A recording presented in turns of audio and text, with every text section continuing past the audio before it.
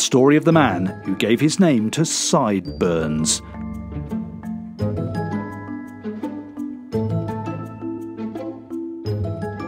Sideburns, as we now call them, go back a long way. A mosaic from Pompeii depicts Alexander the Great with a pair.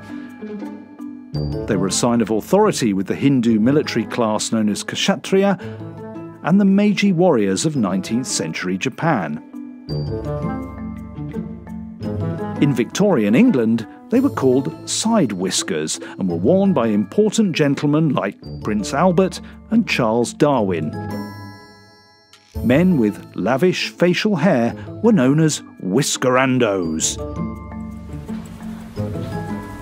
The style had several nicknames, including Piccadilly Weepers, named after Piccadilly in London, where men sporting this kind of facial hair would hang out. And Dundrearies, after Lord Dundreary, an exaggeratedly bewhiskered character in Our American Cousin, a popular play of 1858. It was this play that another man with distinctive whiskers was watching when he was assassinated, Abraham Lincoln. But the term we now use, sideburn, dates back to a rather unfortunate soldier of the American Civil War, General Ambrose Burnside. While still a young man, he was left standing at the altar by his fiancée, who ran out of the church crying, "No siree, I will not." Later, as a commander in the Union Army, Burnside's military career was less than brilliant.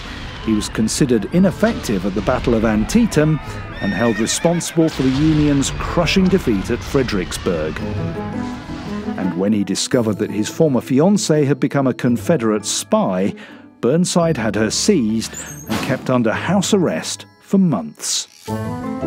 Despite these setbacks, before his death in 1881, Burnside had become a household name, not for his military service or misfortunes in love, but for his luxuriant facial hair. It was so striking that the name Burnside whiskers was used to refer to the combination of a moustache and side whiskers. In the British Army, side whiskers were always joined together by a moustache because until 1916, soldiers were banned from shaving their top lips. Eventually, the syllables were reversed to give us sideburn. Very bushy sideburns that cover the cheeks are known as mutton chops because they look like a cut of meat. Sideburns were worn by rebellious teddy boys in the 1950s and favoured by movie stars and heavy rockers in the 60s and 70s. They were less popular during the clean-shaven 80s, but have roared back into fashion with today's hipsters.